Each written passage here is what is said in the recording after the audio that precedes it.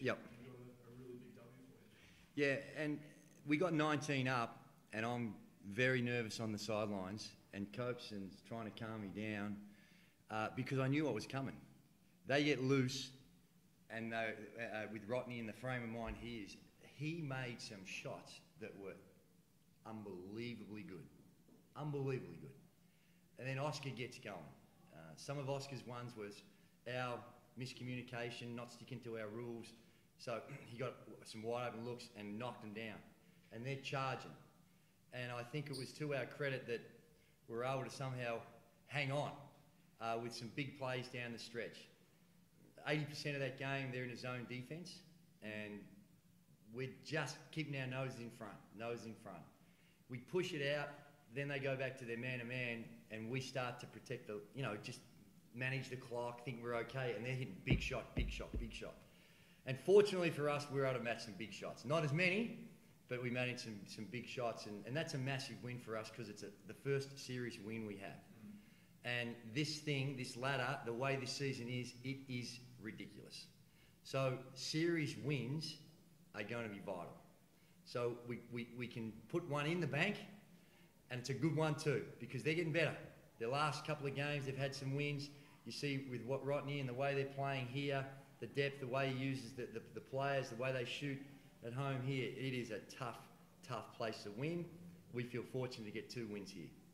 Last week you were critical of the guys' intensity, or some of the guys' intensity and energy. Did you feel like that was addressed during the week?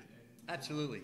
I think not only did we address it, but the players got together and they addressed it themselves. And we were reinforcing after the last game that you cannot take a single possession off.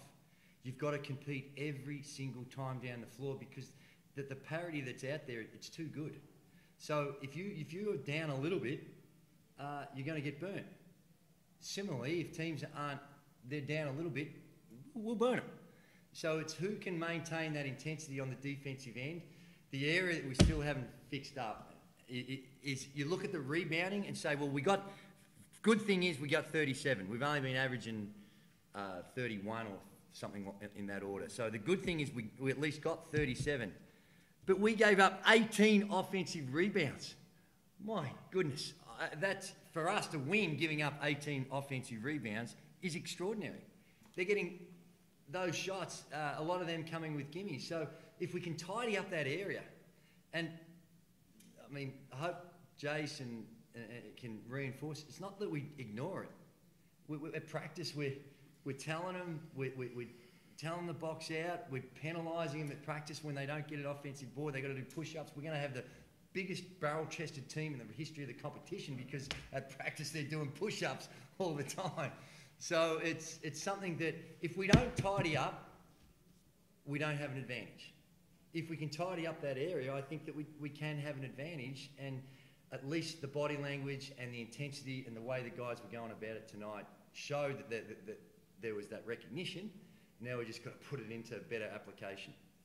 Big game for you personally. Did you feel like you were rolling early? You had a couple of, that 3 was a good look and seemed like you were rolling. Were you happy with the way you played, sort of bounce back after a bit of a shooting slump that you've been in? Yeah, I've definitely been in a bit of a rut the last few games, and I'm not scared to say that. I've been disappointed myself, but look, I had a good week. We had a week of practice, which we haven't had for 6 weeks, I think. So it was nice to, refresh and just get back to the basics. And I hit my first one and I felt good. So look, players go through slumps, and I wish it wasn't over a stretch where we had 4 games in a week, but it's how it goes. And for me, it was just about rebounding and doing what I had to do to get a win. I feel like I did that. I still think I need to be more aggressive and finding other people, but look, I hit some shots tonight, so I'm happy with it. And Drew talks about the energy. It seemed like you guys were making a conscious decision to really run it down their throats, particularly in that first half, to sort of get yourselves going. Was that kind of something that you guys looked at before? 100%. We feel like when we can get out and run, we are good, and then it frees up us getting through our half-court stuff as well, because we can find that right balance where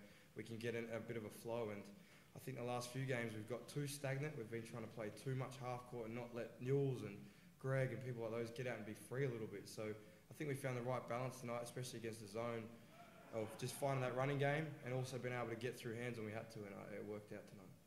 You've sort of been tightening your rotations, but now with Steve going down tonight, you played Jeremy a little bit more. Dion got some court time. Is that something you'll look to continue with down the track? Yeah, it's out of necessity, and with the matchups that we had here, we've got some other things that we're looking at as well. Jules still to come back. We've been in practice. We've been getting Josh playing a little bit as the 4 as well as the 5. Just trying to find ways in which we can incorporate and get the best out of everyone. And I thought both Prue and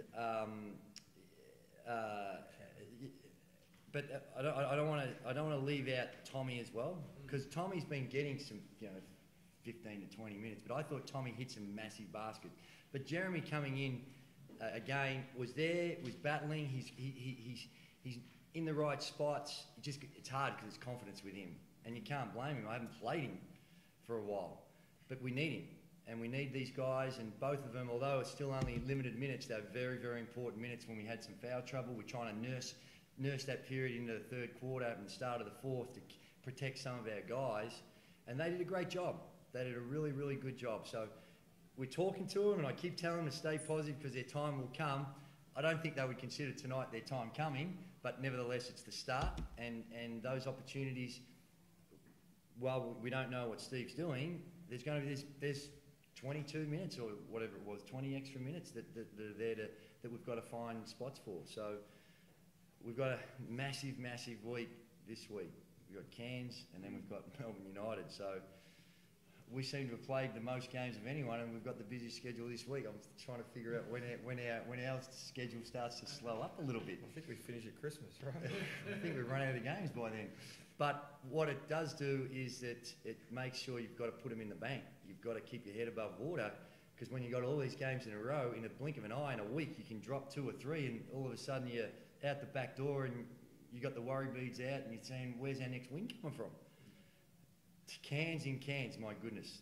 They beat us there. We're fortunate to beat them at our place twice. This is the last game we play against them on Thursday, so we've got to get our guys freshened up, and very, very tough assignment where they don't, the last 3 or 4 years, they don't lose in Cairns very rarely, so it's going to be a tough one for us. Thanks, guys. Good job.